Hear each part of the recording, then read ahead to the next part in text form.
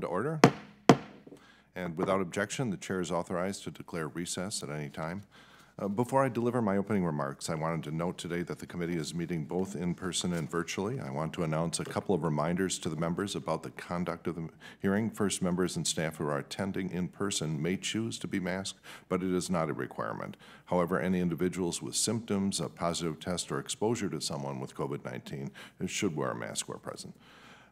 Members who are attending virtually should keep their video feed on as long as they are present in the hearing. Members who are responsible for their own microphones, so please keep your microphones muted unless you are speaking.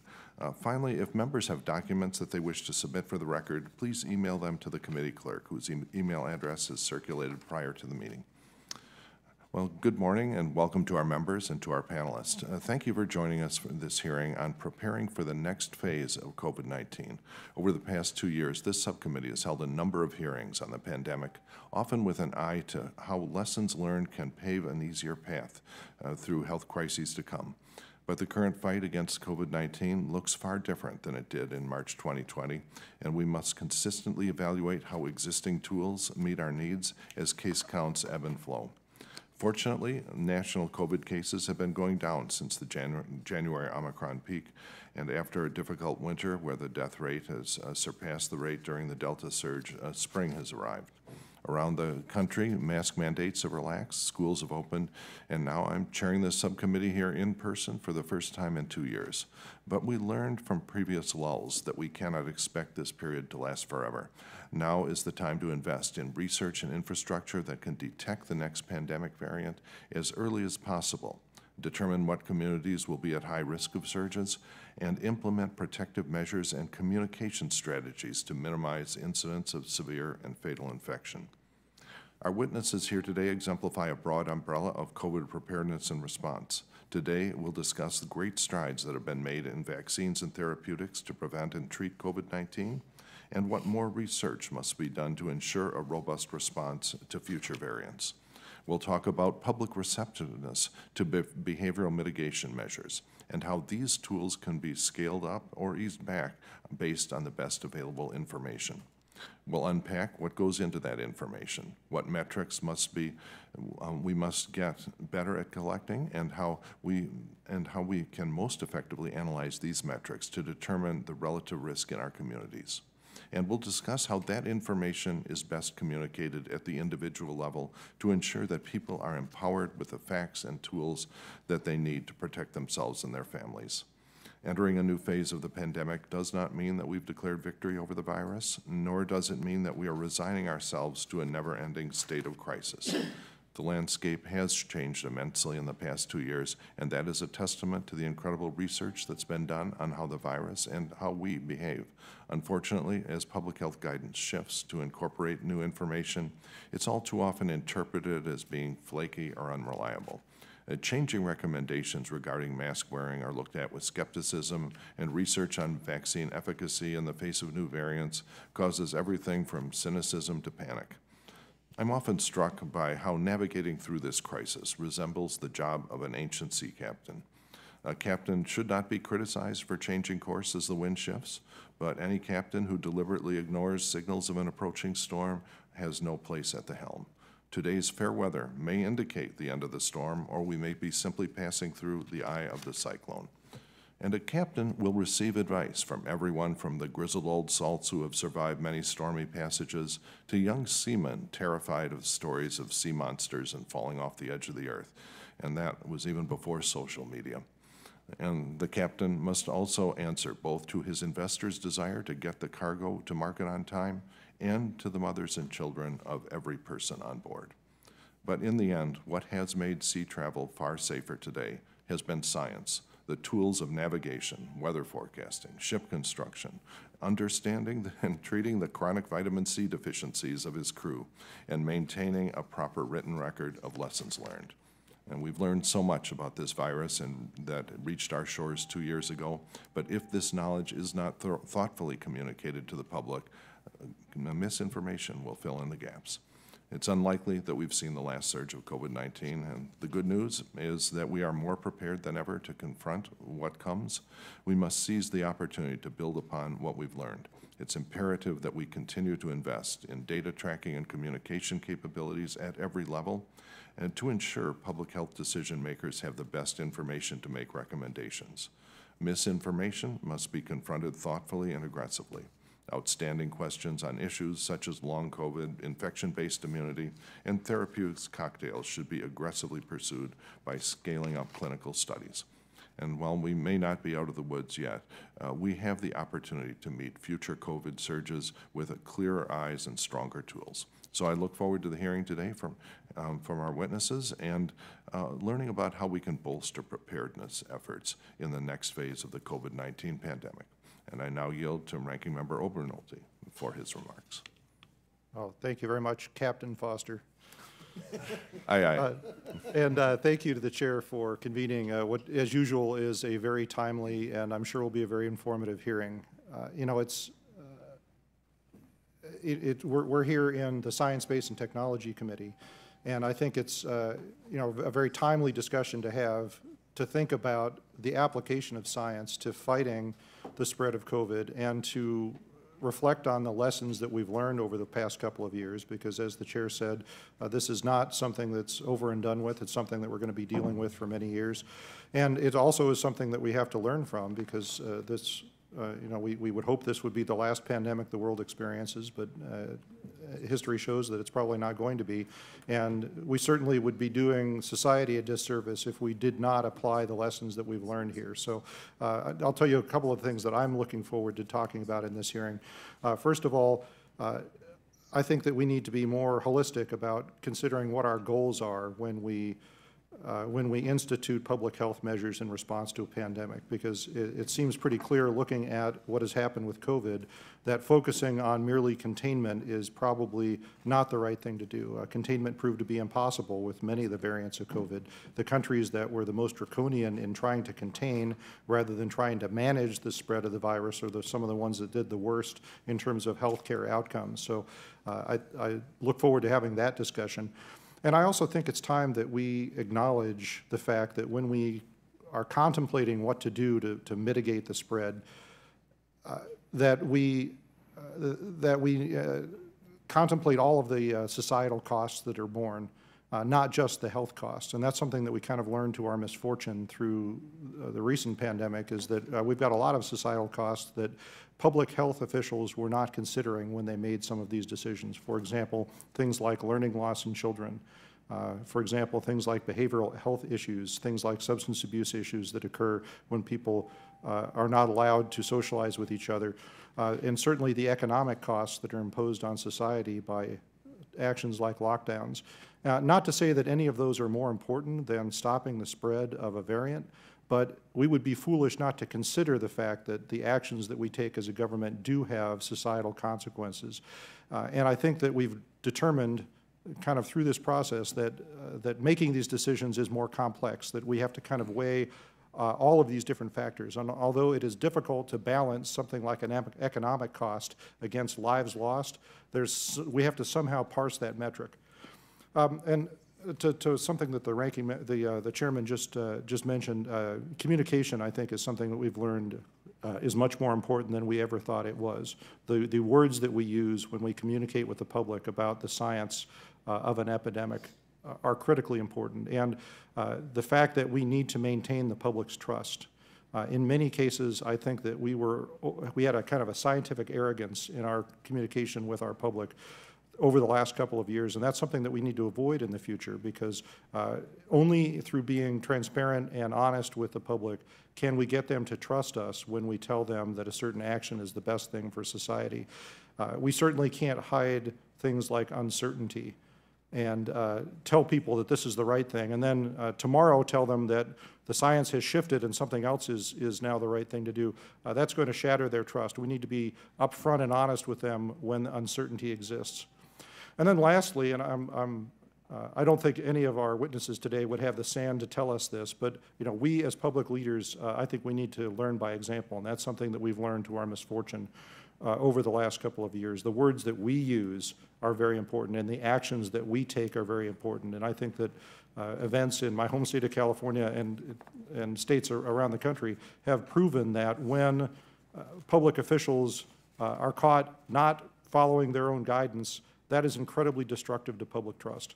So that's something I think we need to keep in mind as we not only go through this hearing, but as we contemplate the way to handle epidemics in the future. So, Mr. Chairman, I'm looking forward to the hearing with you and looking forward to see what our witnesses have to say. I yield back. Thank you. And if there are members who wish to submit additional opening statements, your statements will be added to the record at this point.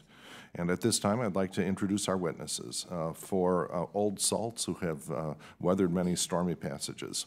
Our first witness is Dr. Ezekiel Emanuel. Dr. Emanuel is the Levy University professor at the Perelman School of Medicine at the University of Pennsylvania. He's an oncologist, a world leader in health policy and bioethics, and has authored or edited over 350 publications and 15 books. Dr. Emanuel is currently special advisor to the Director General of the World Health Organization. He previously served as the founding chair of the Department of Bioethics at the NIH and as a special advisor on health policy to OMB and the National Economic Council. And I will now yield to Mr. Kasten to introduce his constituent and our next witness. Thank you, Mr. Chairman. You are not only the master of your fate, you are the captain of your soul. It is. We're going to push this whole hearing. I am so grateful and honored to introduce my good friend and Illinois 6th District Community Health champion and expert, Dr. Karen Ayala. Dr. Ayala serves as the executive director with the DuPage County Health Department. Prior to that role, she served as the director of Community Health and Public Health Services since 2007. Throughout her career, Dr. Ayala has worked in community services and public health, bringing a strong commitment to social justice and a creative approach to system design. I'm particularly proud that Dr. Ayala was responsible for the opening and management of a mass testing and vaccination facility in the district that allowed DuPage County to be one of the most successful examples in the country of why high vaccination rates could mean a quicker return to normal for businesses and students. Just as a personal note, I cannot tell you how grateful I am for all your great work, Dr. Ayala. Those moments through the crisis when we had uncertainty about the status of the disease, uncertainty about how supplies of testing and vaccines were going to be allocated from the feds to the states, from the states to the counties, learning the science as we went, and of course, the growing politicization of that and all the slings and arrows that were thrown in the directions of anybody, including you. You were just consistently such a rock and a beacon of strength, and you made us all look better, and I know you made our constituents all feel like they were in good hands. So thank you, Dr. Ayala, for your service to our state, to our country, and I look forward to hearing your testimony. Thank you. And following Ms. Ayala, our next witness is Dr. Lucy McBride. Dr. McBride has worked as an internal medicine physician in Washington, D.C. for nearly 2 decades. She's also a prominent healthcare educator, mental health advocate, and author of a COVID-19 newsletter, as well as articles published in the Washington Post, The Atlantic, and USA Today. Dr. McBride's work aims to increase the awareness of the inseparability of mental health and physical health. Our final witness is Dr. Mariana Matus. Dr. Matus is a computational biologist by training and the CEO and co-founder of Biobot Analytics. Biobot won multiple entrepreneurship competitions at MIT for its wastewater epidemiology platform. The subject initially used its platform to track opioid usage patterns before pivoting to COVID-19 detection at the beginning of the pandemic.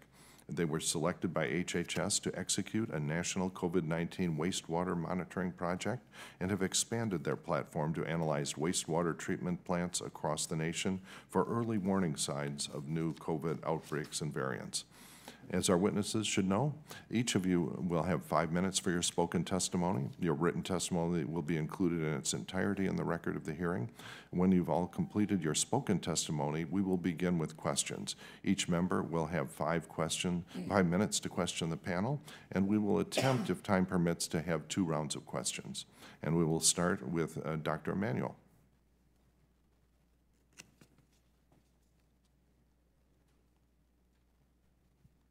Chairman Foster, Ranking Member Obernolte, thank you for having me.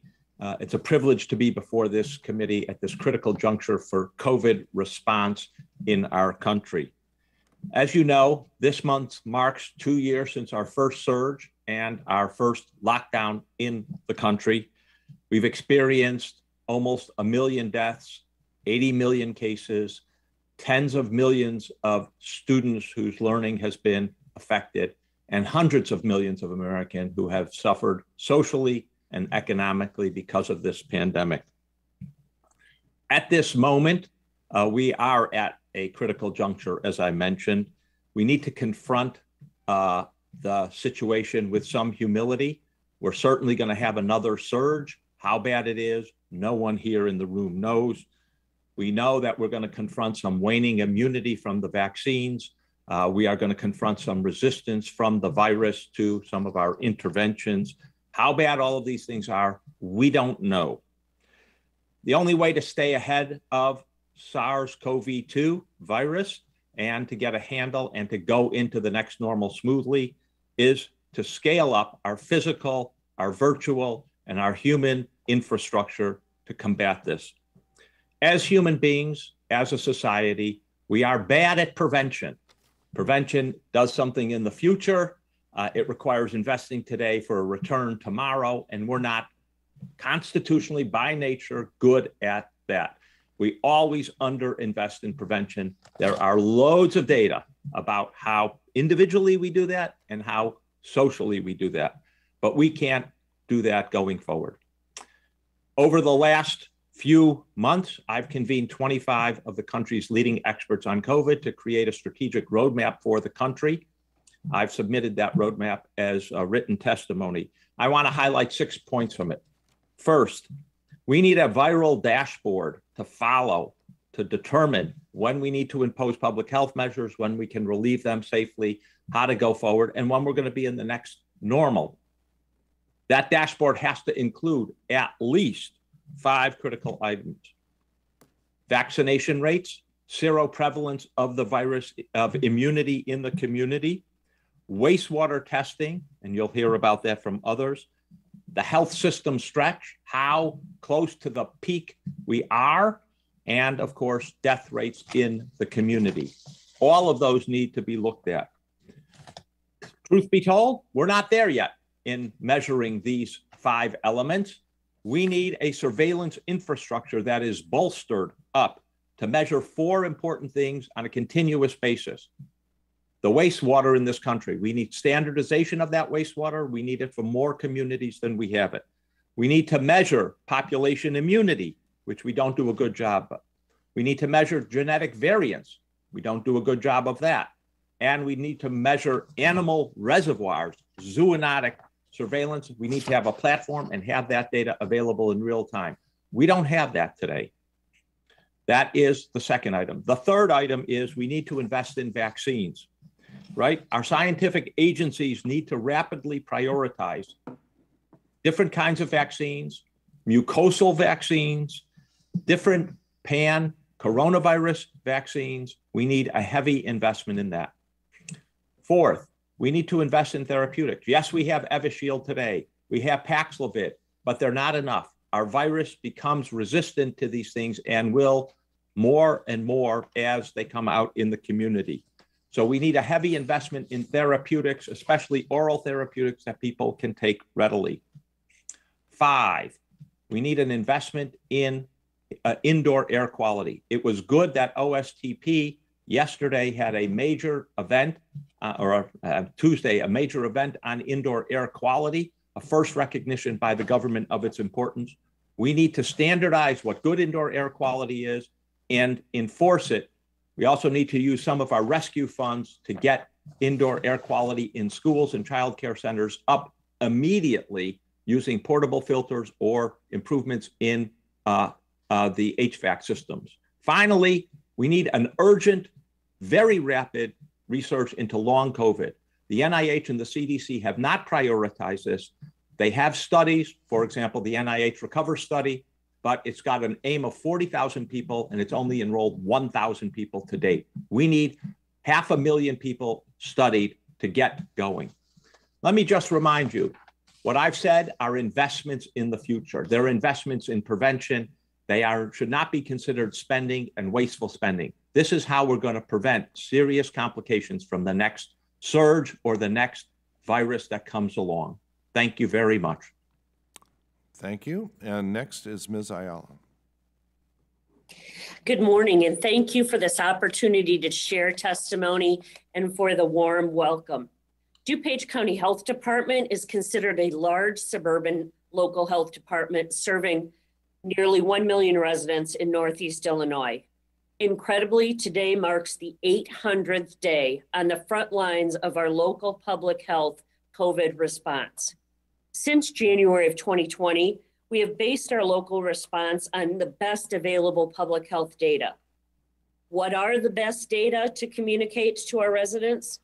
As a local public health official who routinely interacts with residents, community leaders, healthcare partners, the best data are those that are locally and consistently available as near to real time as possible. Early on at the health department, we invested in developing interactive dashboards and easy to use platforms for sharing information that was available within our county. Still, we know being able to describe and analyze detailed, in-depth information about who is becoming effective and potential outcomes and opportunities for treatment is critical to allow us to intervene more effectively and strategically. Unfortunately, due to lingering data system and interoperability issues, we are yet to meaningfully respond to these reasonable expectations of our constituents. A new challenge around data infrastructure is related to the rapid rise in at-home tests in the absence of a robust reporting and surveillance system to capture these results and information about those testing positive. As a result, we once again risk creating ad hoc, uncoordinated, inefficient efforts that will ultimately limit our ability to analyze broader trends and waste precious resources in the absence of a coordinated effort. We request investments in electronic data sharing practices across healthcare and federal leadership to promote the development of data sharing standards. Those are critical to our ability to collect, analyze, and report back to our communities in standardized ways. We have repeatedly learned that when communicating with the public, it is critical for public health agencies to be speaking in a coordinated fashion with one voice. While the CDC, the executive branch, and our other federal agencies are responsible for formulating national guidelines across our response efforts, many of these announcements were made suddenly or unexpectedly. Local health officials were left in an avoidable position of scrambling to evaluate and develop local messaging that would assist our residents both to understand as well as to implement those guidelines. What is, after all, the value of even the most sound public health guidance if no one can explain what it means or how it applies to me? We must refocus our collective work to coordinate communication between local, state, and federal agencies now in order to be better prepared for the next surge and the next public health emergency by rebuilding that structure. Finally, I'd like to highlight the need for sustained investment in local public health departments and the public health infrastructure to enable us to address the ongoing public health challenges that already existed, as well as to be prepared to respond to future emergencies. We know there is a huge chasm between the per capita spending for public health services when compared with spending for traditional healthcare services. Now is the time, however, I believe we can agree that our priorities for preventing severe disease, illness, and death can be and must be in closer alignment with the priority of simply treating those conditions through our funding decisions. Local public health departments need sustained, predictable, disease-agnostic funding that can be used to support core public health infrastructure activities, upon which disease-specific funding can build when the situation and the need further arises. Investing in these core public health capabilities will strengthen and support all the work done by local health departments, and it will also assure more effective use of all healthcare resources. Thank you so much to Chairman Foster, to Congressman Caston, and all the other esteemed community members for the opportunity to share my perspective and for your work to ensure that we are better prepared tomorrow to protect the health, safety, and security of our residents. Thank you. And after Ms. Ayala is Dr. McBride. Good morning, and thank you to Chairs Johnson and Foster and Ranking Members Lucas and Obernolte for inviting me today. My name is Lucy McBride. I'm a practicing primary care doctor here in Washington, D.C. I've been practicing for over 20 years. I see patients from teenagers to 90-year-olds, and I've dedicated my life and my career to helping people understand the inseparability of mental and physical health. As we inevitably face more COVID waves and variants, I worry about the ongoing devastation from the virus itself and about the collateral damage from the mitigations. But perhaps most of all, I worry about the ongoing confusion and anxiety from people not knowing who to trust in a global health crisis. I'm not here today with any political agenda, but rather to share with you what I've learned firsthand caring for patients almost every day during COVID. Patients who are real people on the receiving end of often confusing guidance and the unfortunate politicization of science. In patient care, trust is the glue. To help patients manage everything from mental and behavioral health to end-of-life care, I first have to establish a relationship and a rapport. But unfortunately, trust in medicine and public health hangs in the balance, as does our ability to help people get the information and services they need, because we have not appropriately acknowledged uncertainty, and we've lost sight of what I see as the 4 fundamental pandemic truths. Number 1, the effectiveness of the extraordinary vaccines. Number 2, the sophistication of the human immune system. 3, the ability of patients and the public to understand nuance. And 4, the complexity of human behavior. I'll give you some examples of how trust has been threatened. The mixed messaging around school safety, booster shots, masks, and infection-acquired immunity has inadvertently sparked confusion, fear, and vaccine hesitancy. We've scared parents by suggesting that schools are inherently unsafe. We've terrified vaccinated folks about breakthroughs when the primary 3-shot series continues to hold up beautifully against death and hospitalization for most people. We've alienated COVID-recovered patients by not validating their prior immunity until recently. And we've accelerated mask culture wars by not adequately explaining the difference between a mask mandate and the benefits to an individual of one-way masking when they need added protection. We should have more appropriately acknowledged the realities of the vaccines, of the immune system, and of human beings' ability to live in a constant state of emergency to better manage people's expectations and to build trust.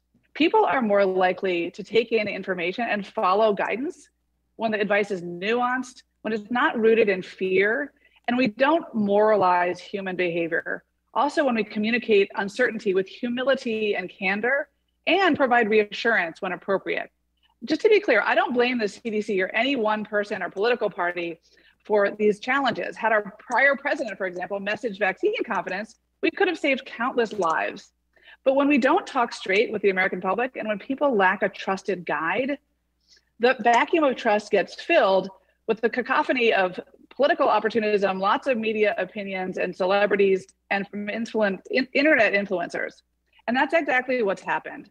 I see the effects every day in my patients. So how do we build back trust? First, we must acknowledge our past mistakes and abandon mitigations whose harms outweigh the benefits, like school closures, mask mandates, and asymptomatic testing in schools. Second, we must be honest about ongoing uncertainties about COVID, like about long COVID, while reassuring people about how well the vaccines and therapeutics drop the risk of serious outcomes. Third, we need to ramp up public health measures that we know work, from ventilating public buildings and scaling up outpatient treatments to legislating paid sick leave. We must surge resources like vaccines and rapid tests to our most vulnerable populations. And last, we must arm people with the tools and guidance they need to manage the future variants and the myriad other health issues that plagued us before the pandemic and that only got worse during COVID, specifically the epidemics of obesity, substance use disorders, and the worsening mental health crisis, particularly among young people. To that end, we must allow every American unfettered access to a primary care hub with integrated behavioral and mental health services. We should heavily invest in school-based health centers, starting with marginalized communities, to meet teens and kids where they are, exactly like the ones run by my pediatrician friend, Dr. Anna Kaskin here in DC, clinics that are annexed to those high schools that serve our highest risk teens. Primary care providers specialize in building trucks and report. We get the medical vulnerabilities of our unique patients. We get their biases and beliefs. We understand their unique resources and risk tolerance. Being human is risky. Eliminating risk is impossible. It's the job of public health and primary care to help people manage the everyday risk they inevitably face. COVID is here to stay, and we are not done. We'll never be done protecting the most vulnerable. We must give people a place to go, someone to trust. By investing in primary care, we're investing in people, and that is the birthplace of trust. Thank you very much. Well, thank you. And next is Dr. Matus. Good morning, Chairman Foster and Ranking Member Overnolte. I am Mariana Matus. I'm the CEO and co-founder of Biobot Analytics, a wastewater epidemiology company based in Cambridge, Massachusetts. It is an honor to testify before you today about how wastewater epidemiology can help the US and the world better manage the next phase of the COVID-19 pandemic. Biobot was founded in 2017 with a mission to transform wastewater into actionable public health data. Just yesterday, we had the honor of being recognized as one of the most influential companies of 2022 by Time magazine for our novel approach to COVID-19 tracking. Everything we eat, the infectious pathogens in our bodies, and the medicines we use are all excreted in our urine and stool and end up in the wastewater. Biobot collects this data in order to understand population health trends. In March 2020, our team was the first in the US to successfully report the detection and quantification of SARS-CoV-2 in the wastewater. To date, we have tested samples from more than 700 communities across all 50 states, including US territories and tribal nations, helping local officials track the spread of the virus as well as variants of concern. In fact, our work includes analysis from wastewater from almost every congressional district represented by this subcommittee. Wastewater data is a leading indicator of new COVID-19 cases because infected individuals shed the virus in their waste several days before they develop symptoms. And this type of monitoring is holistic and it's equitable. It captures anyone who uses the bathroom, including people who are asymptomatic or lack access to healthcare. This means that wastewater data allows us to better understand the presence of COVID, regardless of socioeconomic status or racial composition. Another advantage is that it preserves individual privacy, as wastewater represents an aggregate sample of all human waste in a community. One sample drawn from a wastewater treatment plant is representative of tens of thousands of people, and testing wastewater is much cheaper than the alternative of testing each of those persons individually. At this stage of the pandemic, we are witnessing fewer reported COVID-19 cases because at-home antigen tests are now widely available and vaccination has boosted the population's immunity. As a result, clinical testing data has become less reliable, and public health officials are forced to rely on lagging indicators of the disease, such as hospitalizations and deaths. That is why we believe wastewater monitoring will play an even more important role in containing the spread of the virus as life returns to the new normal. Our work in Massachusetts has already demonstrated how powerful this data can be to inform decision-making. Our data is public. From Governor Baker receiving weekly briefings on wastewater data to the chief medical officer at Boston Children's Hospital, down to me as a new mom to a baby, we all review this data to determine how to manage our little piece of the world. To help facilitate the adoption of this new type of data, Biobot recommends Congress and the administration take the following steps. First, assist states and localities who have started their own wastewater monitoring programs through consistent funding. Second, empower relevant federal agencies to support wastewater monitoring efforts across the country, especially by standardizing testing and data collection methods. Third, align federal support behind wastewater as a pathogen-agnostic technology that can monitor for many different public health threats beyond COVID-19, for example, the seasonal influenza. It can be as simple as a health map, similar to a weather map, or as complicated as an electronic health record. It's up to us to decide how to handle this new resource. I look forward to answering your questions, and thank you again for this opportunity. Well, thank you. And at this point, we will begin our first round of questions. The chair will now recognize himself for 5 minutes. Dr. Emanuel, to oversimplify a bit, transitioning into the new normal for COVID-19 means assessing the risk level to a particular individual or community at a given time and adjusting the precautions accordingly. Well, the COVID-19 pandemic puts this calculation on a massive scale. This is an exercise that the public health community must conduct in real time on myriad issues. So what are the lessons that we can draw from past public health crises and even just ongoing public health risk? And when considering the level of risk that might be considered acceptable by the general population? And how do we quantify at what point increased mitigation measures are actually worth the cost?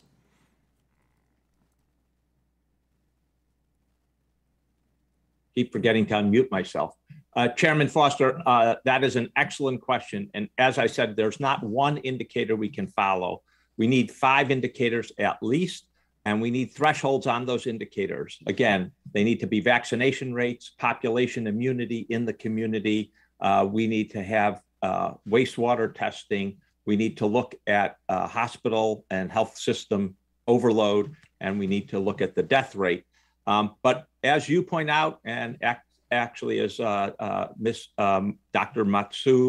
Matsuyu, sorry if I mispronounce your name, has just pointed out, we need to bring it down to the local level.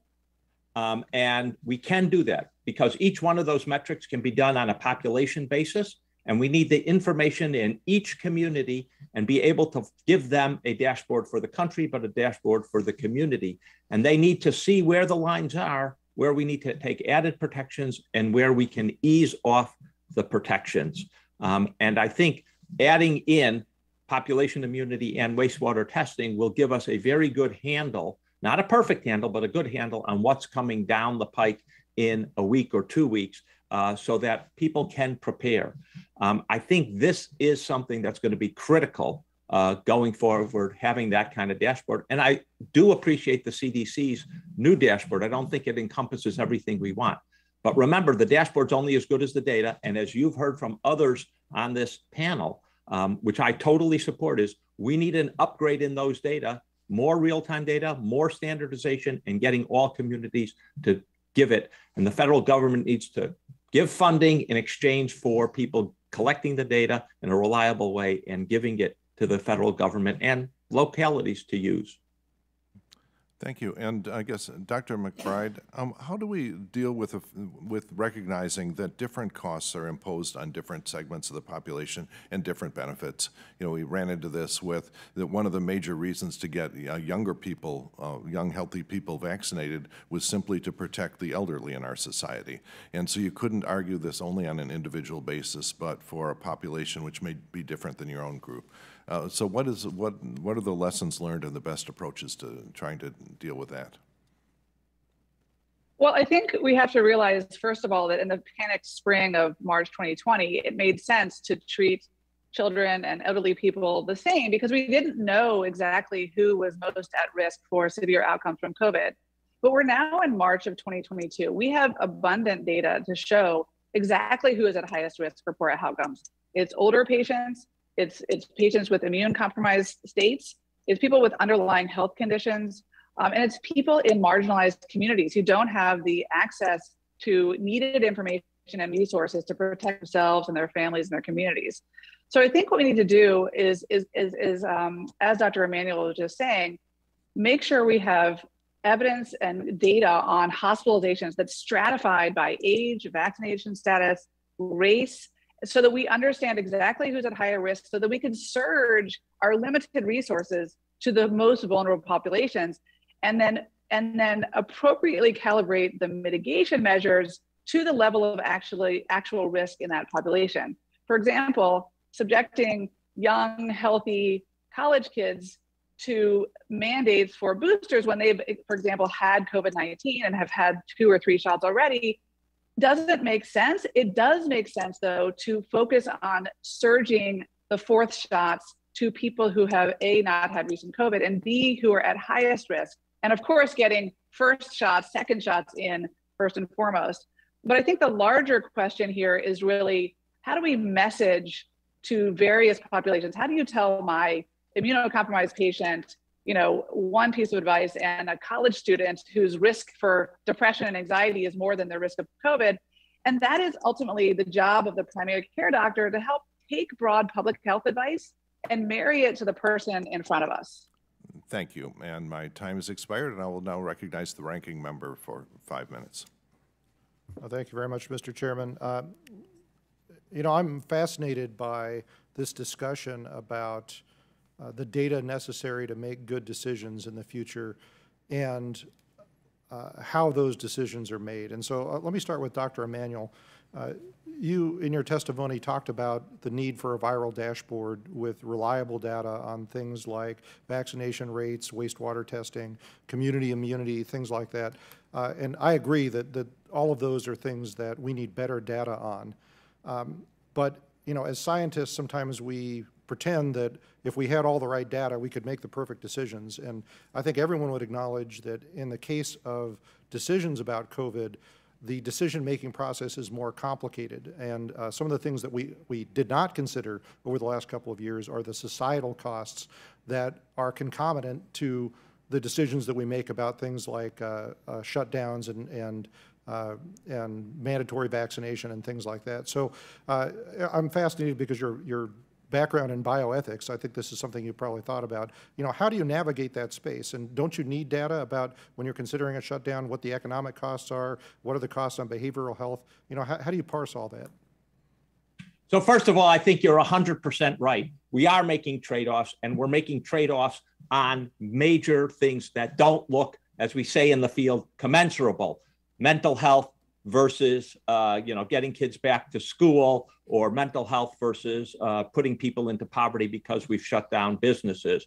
I don't want to look self-interested, but I think understanding better and trying to create more models about how we do as human beings make those decisions is something that is worth thinking about and investing in. But I would tell you, I do think there was a false narrative out there that, well, the public health people weren't considering these other factors like education or the economy. We saw from the public, when rates went way up of COVID, they themselves, before any public health measures were introduced, stepped back from engaging in commercial activity, not being social, keeping their kids home from school. And so there was a very close correlation between fighting the infection and getting the economy going. It's very hard to get the economy fully going until we've got this fully under control, and the risks to us of COVID and other respiratory illnesses are at a low enough threshold that we think they're worth taking. I don't think we're quite there in large measure, in my opinion, because we don't know anything really about long COVID, and we need to get understanding of long COVID. We know that if you're vaccinated with 3 doses, 3 shots, your chance of dying are about 1 in 30,000. That's a very low risk, and we would go back to normal if there were no long COVID. The long COVID element to it, unknown who gets it, unknown what the risks actually are, I think complicates this and complicates weighing all the things you said. Let me finish with one point. I think going forward, it's quite clear to all of us here that closing the schools was a mistake. That we could put in better indoor air quality, wearing masks, and have in-person learning, which would have been so important for the students. schools should be the last thing we close, and they should stay open as long as possible. We shouldn't be opening restaurants before we open schools. That seems like we have our values quite wrong. Yeah, thank you. Yeah, I mean, I think you've illustrated some of the fundamental problems there. And, you know, the economic decision is actually, as you say, the most difficult. But I mean, even in the space of public health, when you talk about the effect on something like future substance abuse or the domestic violence, you know, I think it's really hard to make decisions just based on stopping the spread of a contagion. Let me ask one last question of Ms. Ayala. You know, in your testimony, you were talking about the need for the availability of more of the at-home testing information. And I'm of the opinion that we actually made some bad decisions early in the pandemic about prioritizing PCR testing over antigen testing, because PCR testing we know to be more reliable. But in reality, antigen testing, we would have gotten a lot more data about that. I'm curious, do you think that that was a bad decision? And then if you could also address the privacy issues involved with gathering that data, I'd appreciate it. Thanks so much for those questions. Yes, I think that acknowledging that PCR testing has unique components and is considered to be the gold standard for testing, for viral testing, is a no-brainer. However, if the goal is to get as many people tested as possible and results turned around as quickly as possible, then the antigen testing is something that we probably should have explored and built systems to support much earlier. The idea of privacy issues surrounding testing is something that public health has centuries of addressing with much more sensitive kinds of disease and virus activity. So I think that even if we did an opt-in type of opportunity for individuals who were getting antigen tested and using their at-home tests, we still would be further ahead than we are right now. Right. Well, thank you. I see my time is over. Thank you for the indulgence, Mr. Chair. I'll yield back. Thank you. And we will now recognize Representative Dr. Berra for 5 minutes of questions. Great. Thank you, Mr. Chairman. And again, really appreciate the panel and the witnesses. Super important information. I'll plug a piece of legislation that we've just reintroduced, the Tracking Pathogens Act, which would, plus up the budget for both gene sequencing, but also for what you've talked about in terms of wastewater surveillance, throughout the country. So, it's a good bill. Folks should sign on to it. Dr. Emanuel, let me ask you a question, and this is maybe one-off. It's something that we've talked about a little bit previously. One of my biggest concerns is we obviously have seen vaccine hesitancy, spring up around the COVID vaccines and so forth. And my home state of California, we previously did have an anti-vax movement, but it was really largely a small percentage of the population. I have a big fear as we come out of COVID or we go into this next phase, what that spillover effect may be. We know COVID, does minimal harm to our children, but if the anti-vax movement now spills over into routine childhood vaccines like measles and so forth, I really worry very much about what may happen in that. And again, are you seeing any of that trend in terms of routine vaccination rates? You're 100% right, Dr. Berra, which is we have seen in the country a substantial drop in childhood vaccinations. Some of that is being able to get to the doctor feeling safe going to the pediatrician's office. Some of that is a spillover effect of the anti-vax movement. And I do think this is something that we have to confront dramatically. We need to make it clear that this is both a personal and a responsibility and a community responsibility, and that these vaccines are very safe. They're very safe, whether they're COVID vaccines or DPT or MMR. compared to almost anything else we do, like driving a car, going swimming. And we have to change the mental attitude in this country that vaccines are something we have to do, and we're obliged to ourselves, our family, and our community to do. We care about all of that. And people have to see these vaccines as helping make a healthy community. Dr. McBride, you're on the front lines still practicing, and I'd be curious what you're seeing in your practice with your patients, and then, you know, again, what we should be thinking about from the congressional perspective to change this narrative in the most effective way. Thank you, Dr. Barra. I really appreciate the question because I have a lot of patients. Most of my patients are vaccinated and firm believers in vaccines, as I am. I have a handful, though, who are vaccine hesitant. And the way I've been able to convince my patients to get vaccinated or even consider getting vaccinated is by using that trust and rapport that I've built over time, by listening to their understanding. I mean, let's face it, people in the United States have historical and ongoing real reasons for distrusting the medical institution, and that needs to be heard. People need to be seen, and they need to be understood and not shamed or blamed for not getting vaccinated. The second thing I would say is that there's a recent study in JAMA from last month showing that vaccination rates increased with the number of PCPs per capita. So again, I'm a little biased, I'm a primary care doctor, but that is what we do. You know, I can have the best vaccine in the world like we do now, but if I don't have the trust of my patients and I can't convey nuanced information and meet people where they are, respecting their lived experience and their biases and beliefs, then I really can't make headway or deliver the services that person needs. And so again, I think we need primary care to help meet people where they are. Well, I'm a primary care internist, not practicing right now, so I hear that.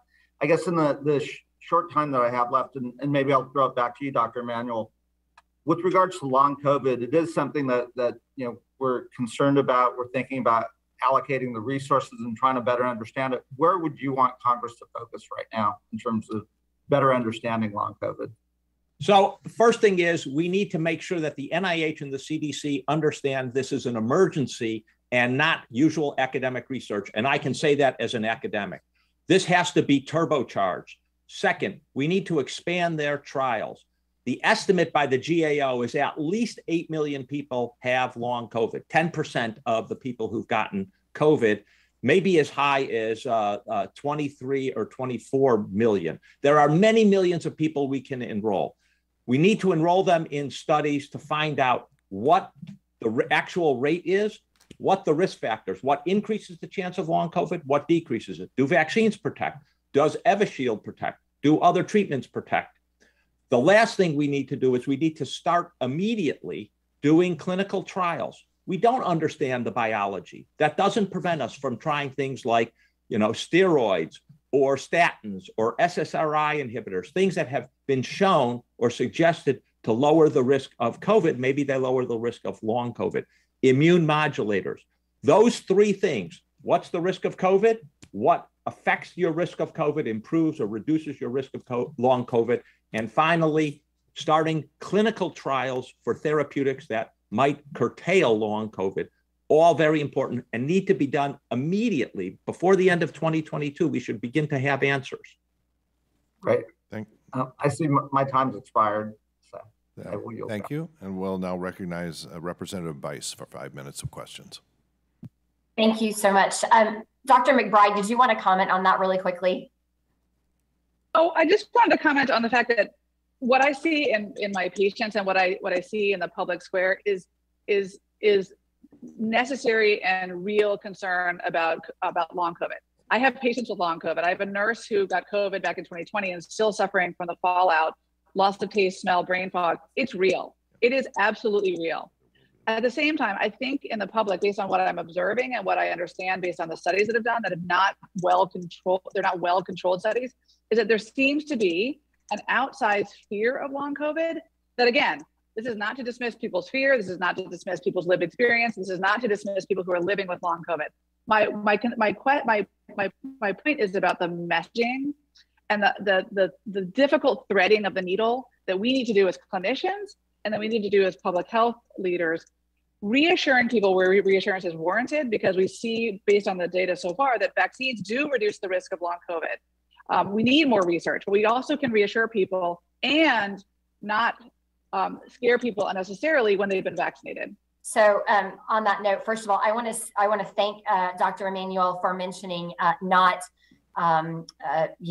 sending kids home from school. I think that's incredibly important, and we have seen the detriments of that across the country. Every socioeconomic demographic is being affected by kids being home. So I appreciate your comments on that.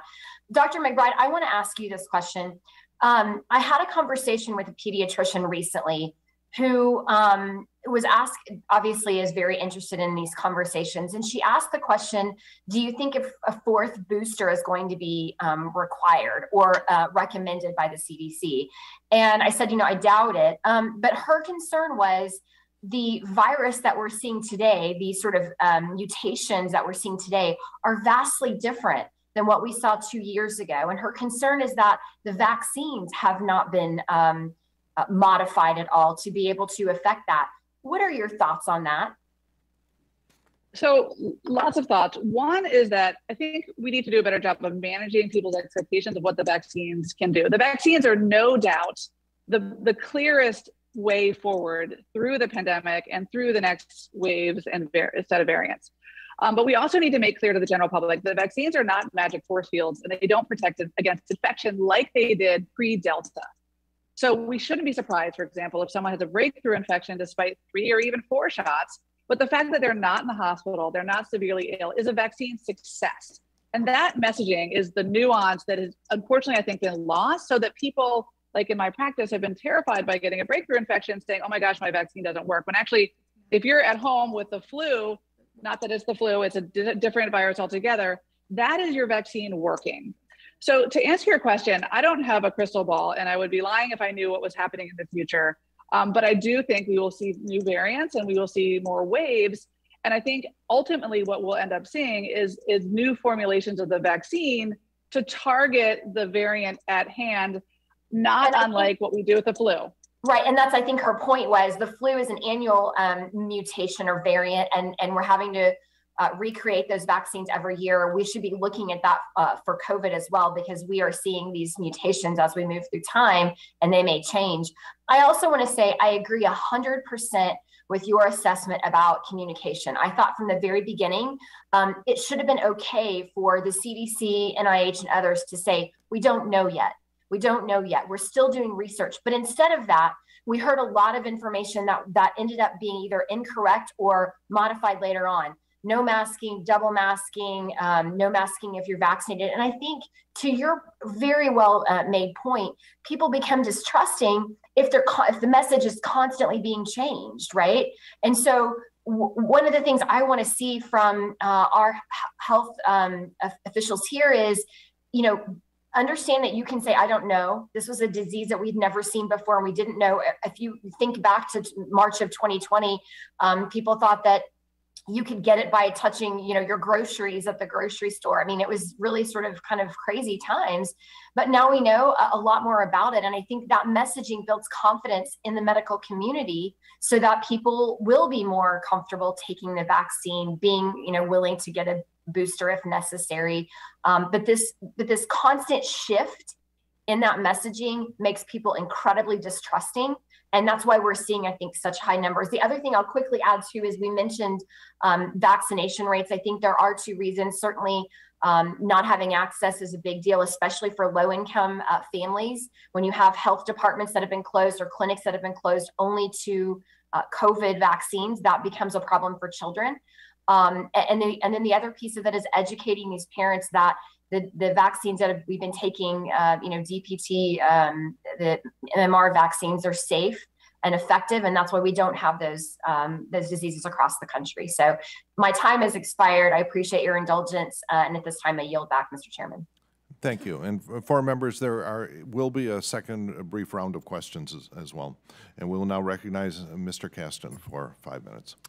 Thank you, Mr. Chairman. Dr. Ayala, I have to start with a confession. I've never admitted this publicly, so bear with me. The Harvard School of Public Health has maintained a list throughout the whole COVID pandemic showing the vaccination rate by congressional district, and I have taken sole credit for the fact that the 6th District of Illinois has consistently been the most vaccinated district in the state, and I really don't deserve that.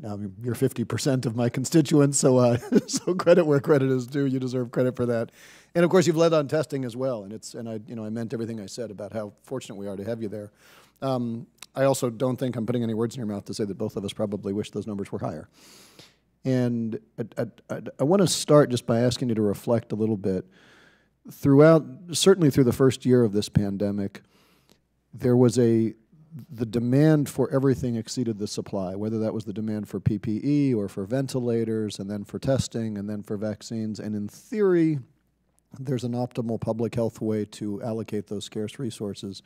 In practice, as you and I know too well, some of those decisions were political. There were situations where, we certainly got in a challenge here as far as intrastate allocations, and then once they were at the state level and the county allocations. And I wonder now that we're sort of, hopefully on the back end of this,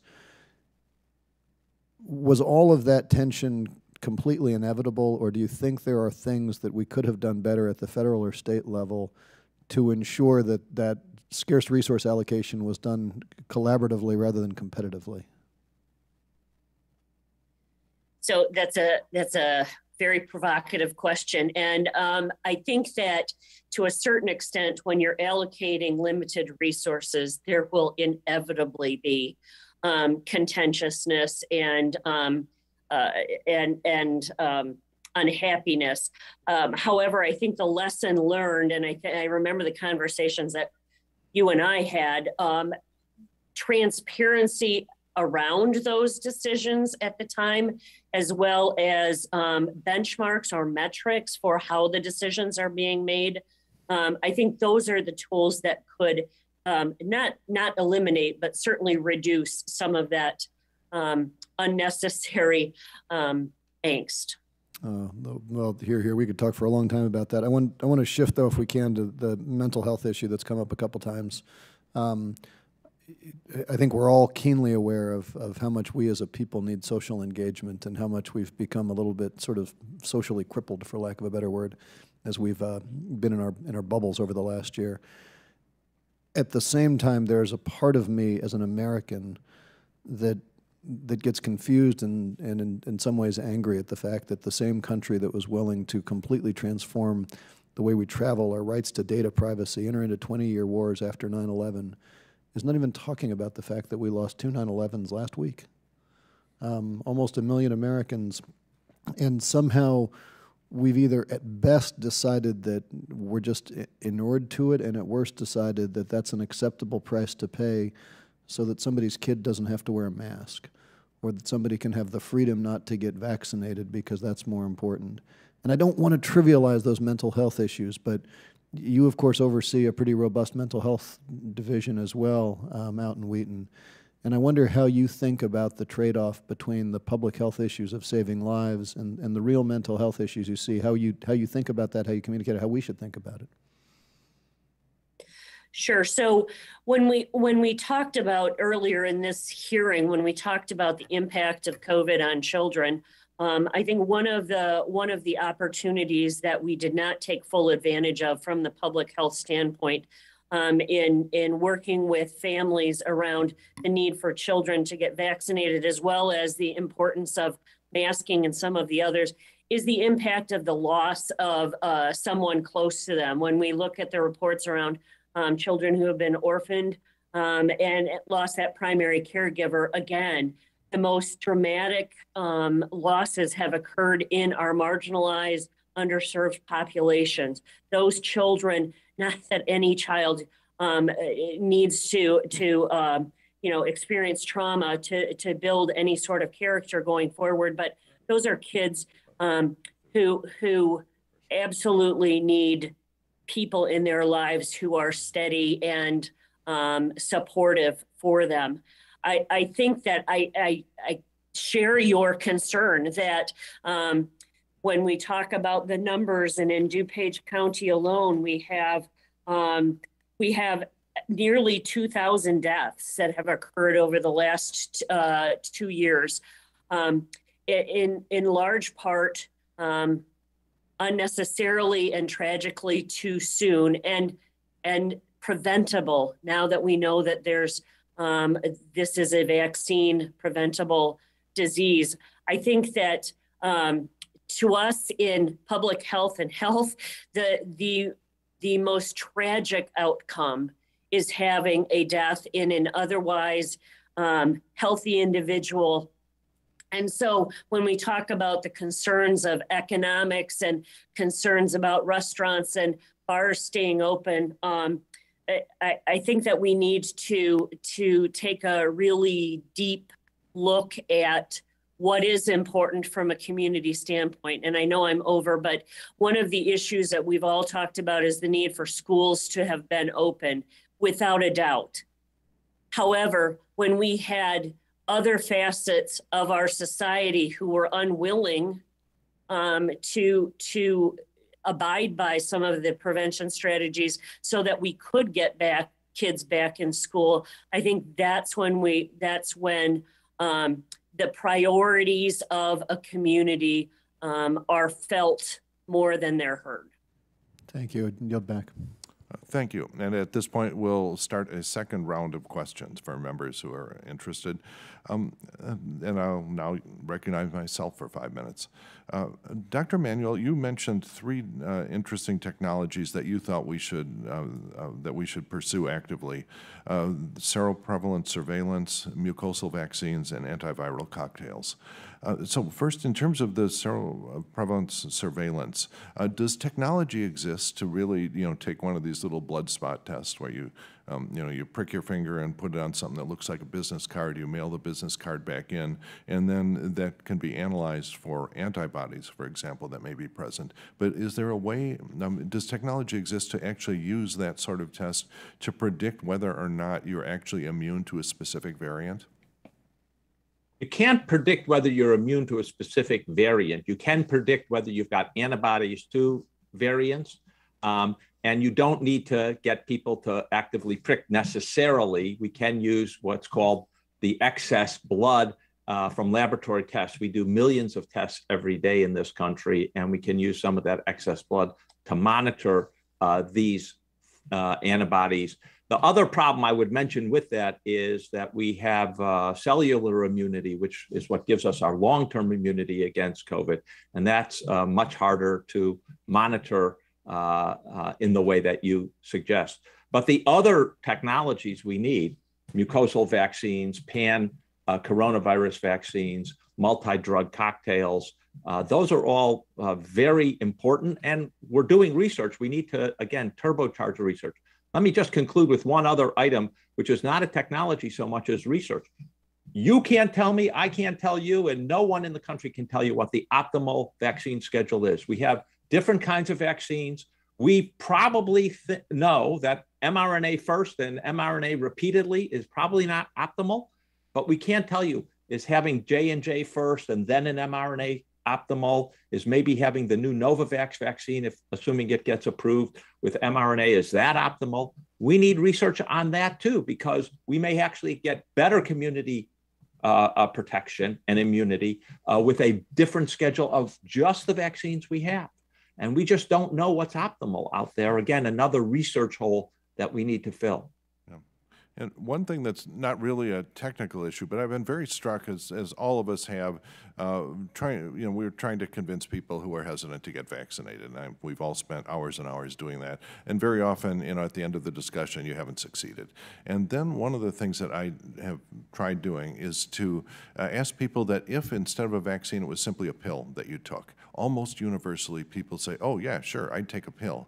And so even though it's not a technical issue on the performance of such a vaccine, it seems to me that if we prioritize the development of, say, an oral vaccine or one of these nasal spritzer things, I think there might be a huge increase in vaccine acceptance. And is there anything, do any of our witnesses know, has that sort of thing been studied as a technique to get past vaccine hesitancy? I totally agree with you. that's why I call for mucosal vaccines. Having a variety of approaches for people is absolutely pivotal, and you're 100% right. People are more inclined to do a pill or a spritz in the nose than they are, for whatever reason. Shots have very, very bad overtones for people. Mm-hmm. Yeah, I think we're kind of built that way. You know, I recently became a granddad, and so babies will often put stuff in their mouth with no hesitation at all, and they have never seen a baby eager to be injected with something. Now, in terms of the antiviral cocktails, this is something I've been frustrated by because I don't see, frankly, much federal action on this. We led a bipartisan letter a while ago that doesn't seem to have had much effect. One of the problems, there is no real commercial incentive for the manufacturer of a reasonably successful antiviral to be enthusiastic about sponsoring cocktail clinical trials. And it's my understanding that actually held back the development of HIV cocktails for actually years. And so is there any observations that any of our witnesses have about the importance there, or what Congress might do to encourage the development of antiviral cocktails? I'll just say, if I could, that I think the development of Paxlovid, for example, as an oral antiviral is really a game changer. And I applaud Biden's Test to Treat initiative. And I think we need to really surge resources there so that people, as you said, who are either vaccine hesitant or unvaccinated or vaccinated and still get COVID and are at higher risk for poor outcomes, can quickly get a rapid test, show that they're positive, and get the appropriate antiviral treatment to further reduce their risk for serious outcomes from COVID-19. Thank you. I do think advanced purchase agreements could incentivize this, and specifically allocating money to conduct rapid trials on multi-drug regimens is something we have to prioritize. And I think when you allocate money or appropriate money to the NIH, that's something you ought to put in to force them to do it. They have been resistant to these oral medications right from the start. I can tell you that, having had discussions, and that's been a mistake. We have hundreds now in either preclinical or clinical trials of antiviral medications, and we need to turbocharge that too. Thank you. And my time is up. I will now recognize the ranking member for 5 minutes. Well, thank you, Mr. Chair. This is a really fascinating discussion we're having, and I'd like to continue the line of questioning about vaccines and vaccine hesitancy. And let me just lead by saying that perhaps one of the things that this has taught us is that we need to think more out of the box when it comes to widespread vaccine availability for people, because although I will agree that an oral vaccine would be more accepted than an injectable vaccine, convenience is also important. And I know it's, as people in the space of public health, it horrifies us to say this, but for a lot of people, the necessity of having to go to a healthcare provider to get vaccinated, that's a big step for them. I mean, if your insurance company just sent you in the mail the next vaccine dose was an oral vaccine, and they said, scan this QR code when you've taken it so that we know you've taken it, we can update your medical records, and by the way, you shouldn't take it if you have these symptoms, you know, I actually think that would go a lot further towards making sure that we have good vaccine penetration. So, you know, let me ask, you know, along those lines, Dr. McBride, I'll pick on you again here. You've said some really interesting things about vaccine hesitancy and the anti-vax movement. And I'll be provocative and say I actually think that the government and government action throughout the health crisis has greatly contributed to the rise of the anti-vax movement. I think that if we had just been more open and transparent with the public about the fact that vaccines are very effective, they're overall safe, but they do have risks. And I also think that if we had been more respective of people's own ability to decide for themselves whether or not vaccines were right for them, that people would be less hesitant here. Do you agree or disagree with that? And what mistakes do you think that we made during the crisis that might have resulted in greater vaccine hesitancy? So thanks for that question. I don't ascribe ill intent to our federal government. I think we've been building an airplane in the air. I can. But you don't have to, but I do. Oh, okay, fine. Fair enough. And as I said in my written testimony, had our prior president, gotten the vaccine as he did and told people about it, that would have done a lot of good. I think this goes back to, again, messaging and acknowledging uncertainty, acknowledging the truth that we know about the vaccine, and then allowing ourselves, giving ourselves permission to give the public permission to feel reassured. So I have so many patients who are vaccinated, boosted, and walking around terrified to see their grandkids, to go back to work, when they need to know that COVID isn't going away, tragically, but that the vaccine has taken the fangs and claws away from the virus, and that they can then focus on their broad human needs. For example, my patients with obesity, hypertension, substance use disorders, we need to be focusing on those issues and take fear out of the driver's seat from the way they think about COVID, while protecting themselves and their families from this virus. So the other thing I think we missed the opportunity of doing is we didn't get the vaccines into primary care doctors' offices. Again, trust is the ground game in primary care. And if I had the ability to see a patient for their annual checkup and say, oh, hey, by the way, there's this COVID shot, it's excellent, what are your concerns?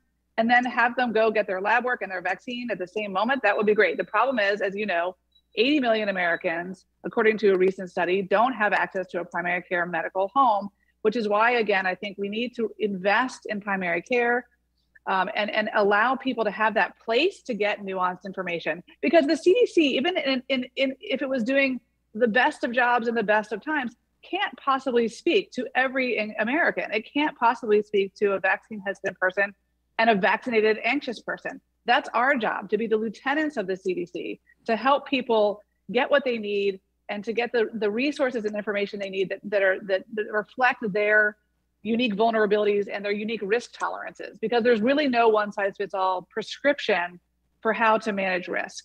Sure, I completely agree. And I also think, I mean, you've raised an interesting issue, which is we need to be cognizant of behavioral science when we're making decisions about how to increase vaccine adoptance. And that's one of the mistakes I think we made. We have a long tradition of anti-authoritarianism here in the United States. In fact, it's kind of a part of our national ethos.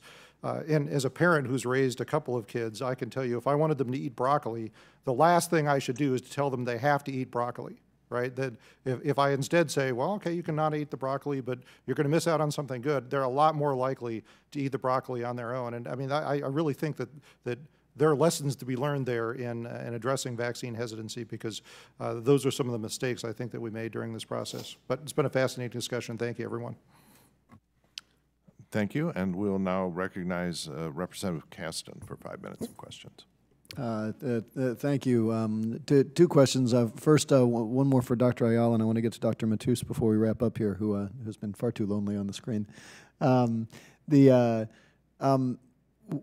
When this pandemic first started, we had some experts come in. Dr. Emanuel, you may have been one, advising us on how to talk to the public through a crisis. And the message that stuck in my head was, for goodness sake, don't be the elected official who some significant number of people didn't vote for and say, I'm the one who's right. Get the public health officials to stand up next to you and speak to that, and certainly availed myself of your skills in that department more than once, Dr. Ayala. The trouble was then we got home and social media was ablaze with all sorts of completely garbage information that was running contrary to that, and we weren't sitting there with the expert on hand. And I'm curious, Dr. Ayala, you must have felt that as someone who was communicating this in your soul. I'm curious what you think we can do better for future pandemics about that role of social media and communication, and what advice you'd give to us if we were going in now about how to anticipate that sort of nonsense in the future and inoculate the public against it. Sure. So I think that although I feel it in my soul, I think one of the ways that I've survived the last 2 years is to completely divorce myself from reading any social media posts or many social media posts.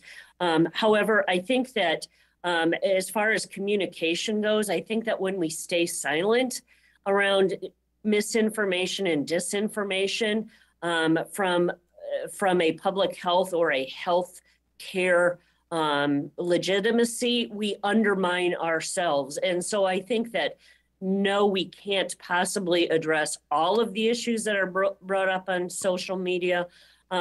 However, some of the points that Dr. McBride, Dr. Emanuel have made about communicating the nuances around vaccinations, around communicating the nuances around the need for layered mitigation, that just like there's no one metric, there's no one prevention strategy that is going to be the silver bullet. I think those would have gone a long way. And instead, I think we just took, I don't know, high road, or didn't want to get involved in those kinds of discussions. But I think it really worked against us. And that would be definitely a lesson learned going forward.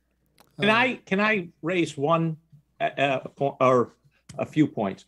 First, we have to talk about misinformation. It's not just the government giving information that might not be clear. There was plenty of misinformation out there, intentional deception of people. That some of it came from foreign actors. We know that, and we need to see this as a national security threat when they can spread misinformation that compromises the public health of the country. And I don't think we've done that and take it on seriously. Second, the academic studies, at least that I've seen, trace almost all of this back to Fox News and to the misinformation Fox News started, then gets amplified by social media, then comes back to Fox News. And it's a vicious negative circle there. And I think we have to be very clear. Third, we have to change those algorithms and prevent people from staying in an information bubble. You have the power to do it. It's not an infringement of First Amendment rights that people, that the companies just can't give you a loop of the same misinformation you get, that you have to be open to information.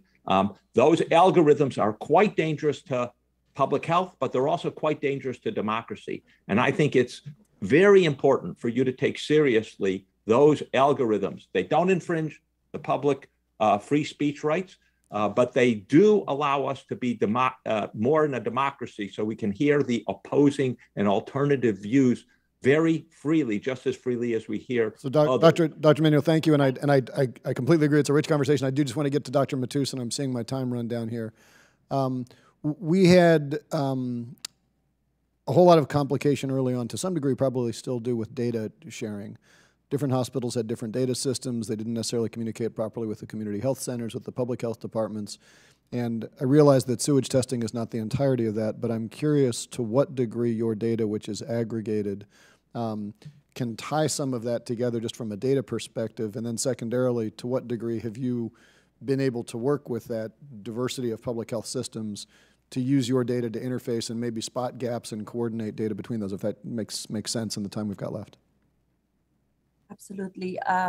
Wastewater data has grown from being this very obscure novelty that people found interesting or even funny to suddenly becoming the new pillar, the most trusted source of truth about what's happening in the pandemic. Just earlier this year, during the Omicron wave, the wastewater data, which we make publicly available to everybody just through our website and through social media, indicated when the peak of the clinical cases would happen 2 weeks ahead of time. It gave hospitals, especially in the Boston area where there's lots of awareness about this type of information, a 2-week leading time to prepare for the peak. And it was equally useful to know when the peak would happen as well as to when it would end. And that's the promise. That data can be communicated real time to everybody involved. And as you say, the data is seen by the governor, it's seen by the state's public health department, is seen by the city level public health departments from Boston, Cambridge, Chelsea, is seen by the hospitals in the area, is seen by the public and commented by the public on social media. And as they see it, and I will just end with that, you know, the poop data doesn't lie. And it's that trust. We need to go back to the basics, and wastewater provides that to the public, a public engagement tool. The ending with a comment about the poop deck is a great way to yield back to our captain. All right, enough of that. We'll now recognize Representative Bice for 5 minutes.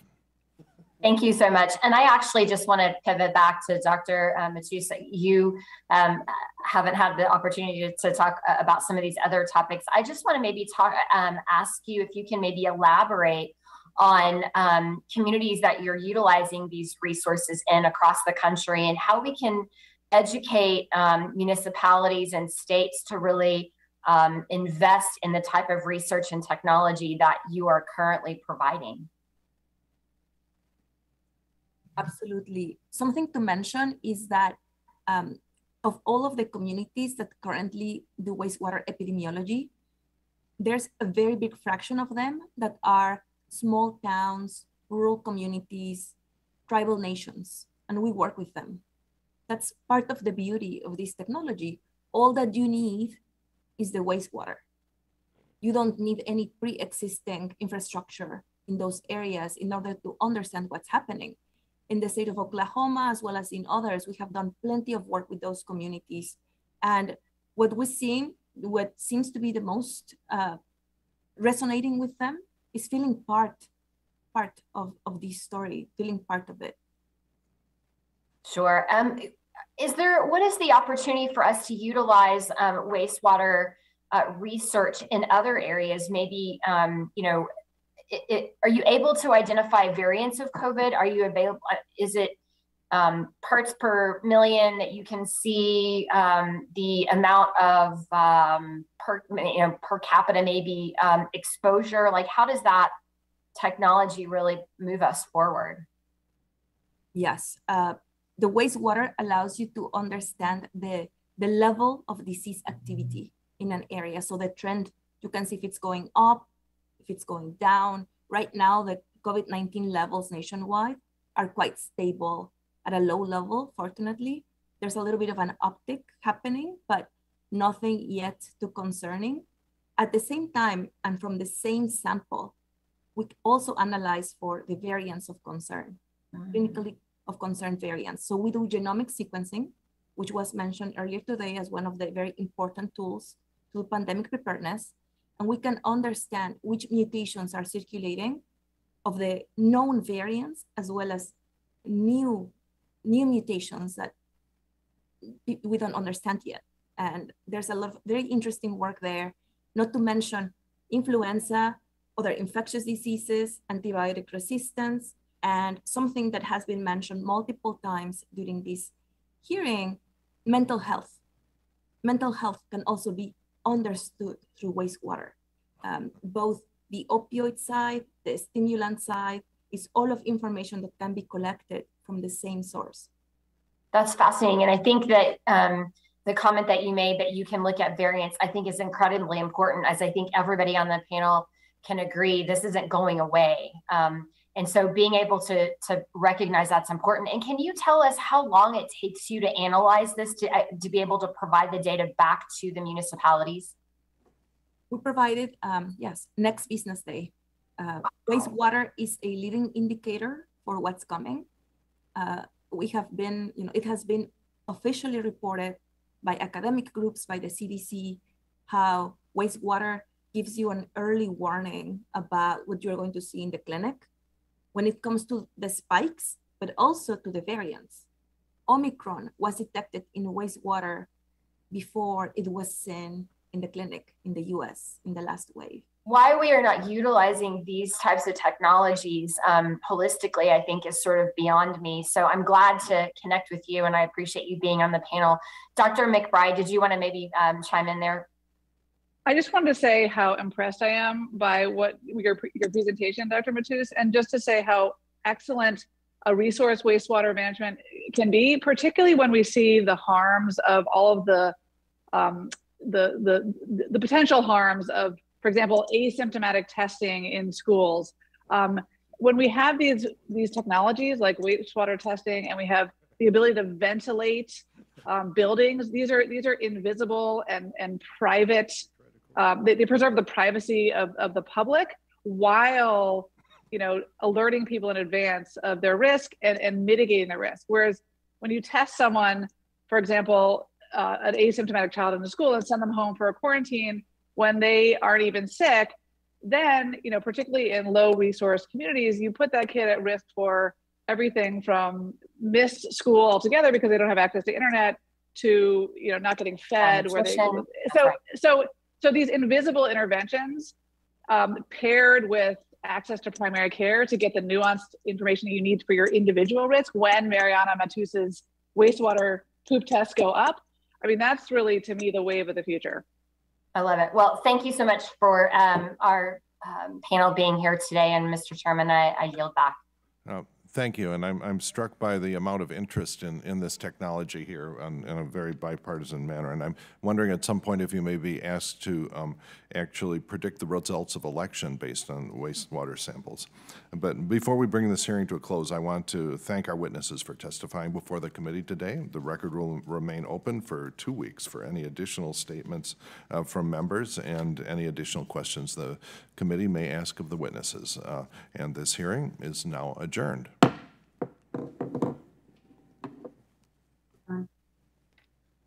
The chairman and the ranking member want to